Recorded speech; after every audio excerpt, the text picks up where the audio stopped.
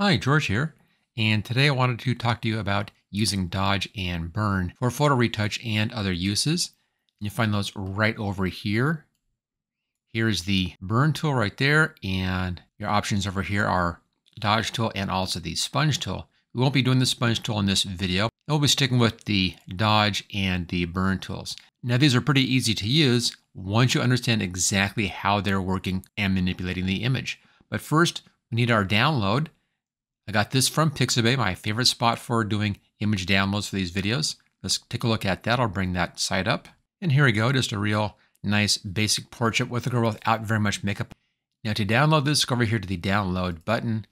And I'm using the 1920 by 1920 size right there. So it's a good standard size for Photoshop Elements. Then just click download and download this onto your hard drive someplace where you can easily find that again. And we'll get back to this in just a little bit. Let's just close that out. There we go. First, I'm going to start off with a blank file here. File, go up to New, come down to Blank File. I'm using the default Photoshop Elements size, which is 6 by 4 at 300 pixels per inch, or PPI. And here we go. Now, to really understand how dodge and burn work, you need to see it on just a plain background. So I'll go over here to the color picker, and let's just find a nice blue in here. And just a mid-tone blue right here, something in that range, just kind of in the middle here. Choose OK, and I'll fill this with that blue. There we go, just a nice even kind of an area. And I'll start off with the burn tool. Now the burn tool makes things darker, and the dodge tool makes things lighter, but it does it in kind of an interesting way. But first, let's see the basics of how these tools work. Simply brush over, and it's going to make the area more of what it is that you have here already that's going to be darker. Notice I'm using a soft edge brush. Whenever you're using burn or dodge, you want to be using a soft edge brush. And I normally will come in here and do a much lower exposure. Notice how dark that went, just the first pass. So it went pretty dark, pretty easy to see, pretty obvious. You want to bring your exposure down, and I'll come down as much as just to 10%. Get a real soft amount in there. Then you can come in and just do this a couple of times like that, and slowly build up the amount that you want. It's very faint, and then just build it up. Makes it much easier to use. You want to have that slow buildup, so you want to have a low exposure on this. There's also something else about doing this. I'm going to show you this right here. I'll go up to 100% again. And I'm going to click and this pull back and forth like this. There we go, just back and forth. I'm keeping the button down on the mouse, and I'll go back and forth. It just kind of gets dark and begins getting a little bit lighter in the middle there. So it's gone really way far on using this tool, way farther than you would ever want to use. But notice how it kind of hits a limit and then stops. If I do the exact same thing and then let go and do a new brush stroke each time, notice how much farther it goes into black very quickly. So here's using this technique, left and right. That's 1, 2, 3, 4, 5, 6. There's 6 passes, keeping my finger on that mouse button. Here's 6 passes with a new press each time on the mouse button. That's 1, 2, 3, 4, 5, 6. Notice that comes in much faster and much more solid, really pushes the effect if you do a new stroke each time. So when you're using this tool, you want to be keeping your finger on the mouse and going back and forth like you're painting with a paintbrush or something, or kind of just rubbing it in. Maybe think of it like finger painting, you're kind of rubbing it in. So I'll do that. So here's the technique you want. You want to bring your exposure down to just 10%. And then when you use the tool, hold the mouse button down and go back and forth a few times to get the effect that you want. Otherwise, it's going to be going way too dark, way too fast. Now that we have this though down here, we can see exactly what happened. Let's first zoom in on this. There we go. And we'll use this bottom section because this really shows the effect in here. And we'll go back to the color picker. And here we go. Here's our beginning color right there. That's the color that we have just over here someplace. That's our beginning color. If I now click into this middle section up here, it's just a little bit darker right here. Click into that, and you can see how the color moved over to the right-hand side, a big jump. And that's important. On the color picker, if you're using this H up here, the top option, this is the default option. That's hue, saturation, and brightness. Hue is your colors in here. Saturation is left to right, and brightness is top to bottom. So we saw a big jump in the saturation, a little bit on the brightness, went a little bit darker, but a huge jump on the saturation. So the tool is making your colors far more saturated as well, much more color in there. And that's where it's very useful if you're doing photo retouch. It's kind of like putting in makeup, as long as you're careful with it. If I come down a bit further in here, notice I've only gone just down to here, and we're already full saturation, which is the right-hand side of this square, and a little bit darker. So it very quickly jumps into full saturation. And as I come down, notice our color right here. If I come into this next section and then down into here, to get into the black, it goes down to the bottom on both areas. But right up in here, as I back up a little bit, and you watch that section right there, I'm going to zoom in on this. You can see this better. I'll start up here and just watch this area here. This is the hue. As I come in and just come down, just a little bit, notice that the hue is beginning to shift a little bit. It's not a lot, it's not dramatic, but it is shifting. So we are getting a color shift as well. And it always pushes it towards the right, kind of pushes it towards the end of the color spectrum in here, one way or the other. So we're getting a lightness shift, and we're really getting a very fast saturation shift, and we're also getting a little bit of a hue shift or a color shift in there. So it's actually doing three things in here, which is why if you've been playing with this tool and it's not quite working for you, it's probably because one of those moves you weren't expecting. Let's take a look at this same thing here. This time, though, I'm going to do another layer, and we'll do more of a flesh tone. Let's make a new layer here. I'll hide that background layer. Bring our color picker back up again. Let's come down into our yellow-orange. Right over in this area in here, these are more of your flesh tone colors right in here. A little more saturation, is a little bit more suntan possibly. And there's, of course, a little shift up and down in here. But most of your flesh tones are right around this range, kind of mid-orange area, and way over in this area here. Go a little bit lighter on that. There we go. It's kind of a basic flesh tone. Click in here. We'll do the exact same thing here with the burn tool. And our settings are real low, and you want to do just kind of back and forth like that, just gradually, and let it build up some color in there.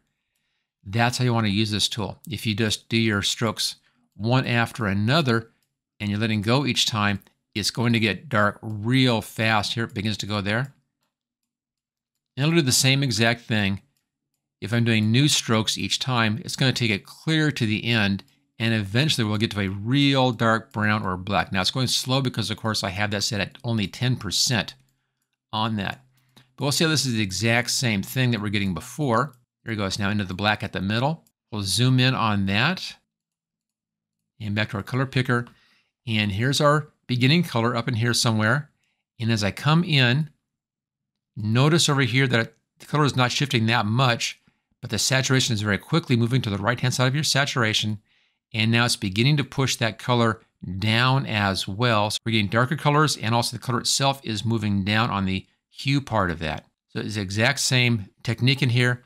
It first adds in more saturation and a little bit more darkness, and then begins adding in more darkness, and it begins getting a color shift towards the red. All right, let's now see how we can actually use this now that we've seen how these things work. Let's see how this compares. I'll just Control 0 if you're following along. That's a fifth screen. Let's see how this compares to the dodge tool. We're back up to 100% on the exposure. And if I just click and go back and forth like this, holding down the mouse button, it gets to about a certain point and then doesn't go any further.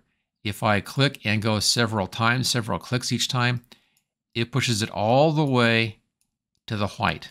Now notice in here, we're not getting that big color shift this time. So the dodge tool is not giving us a color shift, but the burn tool is giving us a color shift because we're not adding in more color here. We're removing. The dodge tool removes color and takes it back to your basic white. We'll zoom in on this. The zoom tool here. You can see not much of a change here color-wise. It's just kind of slowly moving in towards the white. Okay, back to Control 0, fit screen. So when you're working with these tools, the way I just like to think of them just basically is that the burn tool makes things darker and more saturated, and that the dodge tool makes things lighter and less saturated, more towards white. Let's now see how we can use this information. I'll bring back up that image. There we go. This Docker right there. Just a nice basic image here. Let's say you wanted to make this more of a made up look. We can do a few things for that. We can use the burn tool to add a bit of an eyeliner here, a bit of an eyeshadow up here, and to darken down the lips for lipstick. Easy to do. Just zoom in, go back here to the burn tool, bring your brush size down, I'm using the left bracket key. So it's about the right size in there for that area. Looks pretty good. Exposure is down at 10. I'm just going to come in here. I'm just going to brush back and forth again, holding down the mouse button the whole time. I'm not letting go of the mouse. And just kind of going back and forth and bringing that a bit darker. Come over here, same thing. Hold that mouse button down. And it's just accentuating the colors that are already in there, making them a bit more towards the red and more saturated. You can do the exact same thing with the lips if you want to. And this will make the lips redder. It's not quite the same thing as putting in lipstick, which is actually adding in a color, but it does basically the same thing in here and makes them just more color on those. Now the teeth would be the opposite. If you wanted these teeth to be whiter, although these are pretty white already, if you want those whiter, let's just switch over here to the Dodge tool. I'll bring my size down so it fits the teeth. There we go. Bring the exposure down again. You always want to be using a low exposure below 20. And same thing, just kind of brush over like that, just a little bit. Almost like you're brushing the teeth. And that will push them more towards the white. And there we go. And she has whiter teeth, redder lips now, and she has some eyeshadow, all done very easily with that Dodge and Burn tools. If you want to make her look a little bit thinner, you'd add in a bit of a shadow in here underneath the cheekbones. And that makes the face look just a little bit thinner in there. Let's now see how we can use this on a layer mask. Let's see if we can use the subject select if it will find just the face. There we go. Looks good. Let's switch over to any of the selection tools and let's hit Refine Edge. I'll bring my brush size up about twice. I'll set this for 70. And I'll come right along the edge here because we're working with hair. I always use the Refine Edge when I'm working with hair. Now the Refine Edge is going to be making the edge more transparent in here. Let's see if I can pull it into this area here. Sometimes works, sometimes not. I'll have to go back in and fix it if I wanted to actually have that. For this video, it doesn't matter. But normally I would come in and I have to fix that on the layer mask side. All I care about right now is just the edge of this, and we'll see that in just a second. So it's real fast. Not spending a lot of time on this for this particular video. It doesn't matter for us. Come down here and let's set our output to new layer with layer mask. Choose OK. Now here's a trick. If you hold the Alt key down and you click on the layer mask, it opens up just that layer mask. So we can see the actual layer mask here. And with layer masks, you can use the Dodge and Burn tools. Sometimes this works out if there's areas you want to take care of. For instance, over here, there wasn't any real hair over in here, just a little bit, but we're getting this large area of just kind of a semi-transparency. You can make these more contrasty with the Burn tool. And the reason why that works is that we are pushing this more towards black and away from the white. If this was on a transparency, and I'll show you that in just a moment here, this doesn't work. But it does work on layer masks because we have black to white. We have to have both sides of this, both the black and the white side for this to work. Okay, back to our Burn tool here. I'm going to pull it up a bit to about halfway so it goes fast. You can see this more quickly in here. On the layer mask. Now if I brush in, you can see how it is making that more contrast. Let me pull that down a bit now. It makes that edge more contrasty because it's making the area, pushing it more towards the blacks. So you can sharpen up the edge of a layer mask very easily in here with this Burn tool. And it tends to help you make hair stand out, things like that. It just kind of sharpens the edge. Now normally when I'm doing this in my videos, I'll be over here at this level here, and we see it like that. And I'll say to go to the layer mask side. We don't see the layer mask, but I'm on the layer mask side.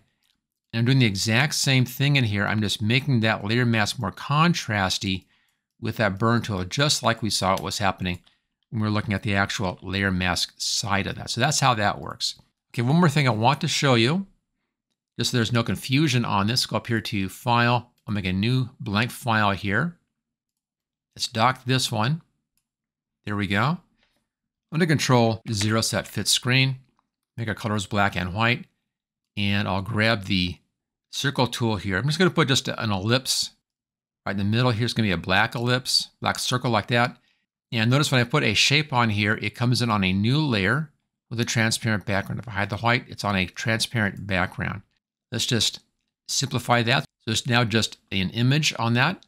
And I'm going to soften this edge down with the Gaussian blur, so blur, Gaussian blur, and there's a nice soft edge. Now you would think that if I came in here and I used the dodge tool, it would then make this edge more contrasty. But it doesn't work that way because we're not going from black to white. We're going from black to clear, which means that everything in here, this is all black. It just has more of a transparency to it. It's black that you're seeing through. It's not shades of gray. That's why the burn trick here will not work on this kind of an area where you have a color and transparency. It has to be on one layer that has both dark and light parts on that one layer for this to work. If you want to sharpen up an edge like that. Okay, final thing down here is looking at our controls. We have this range over here. Not really that big of a deal. You have shadows, highlights, and midtones in between. This just means that it's going to be preferencing those parts of your picture.